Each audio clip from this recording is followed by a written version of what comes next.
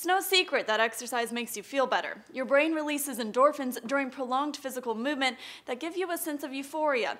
Well, researchers out of the University of Montreal say endorphins aren't the only reason you feel happy at the end of your jog. In a study published in the journal Cell Metabolism, researchers say the hormone leptin also impacts how you feel while running. Leptin helps control your body's energy and is credited with telling your brain when your stomach is or isn't full. Research shows your leptin levels fall when you run, which makes you feel hungry. In response, your body releases dopamine, and with it, a jolt of happiness, commonly referred to as runner's high. The researchers experimented with two sets of mice, one normal group and one genetically modified with a lack of protein STAT3. STAT3 activates the leptin signal in neurons that release dopamine. The normal mice ran about 6 kilometers, or roughly 3.7 miles a day.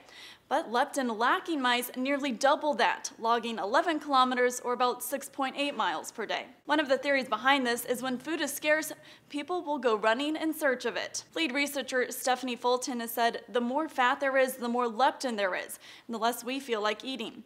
Our findings now show that this hormone also plays a vital role in motivation to run. Lower leptin levels increase running performance and promotes the runner's high. Simply put, the lower the leptin levels, the higher the motivation to run, possibly to the nearest grocery store or fast food place. For Newsy, I'm Katie Link.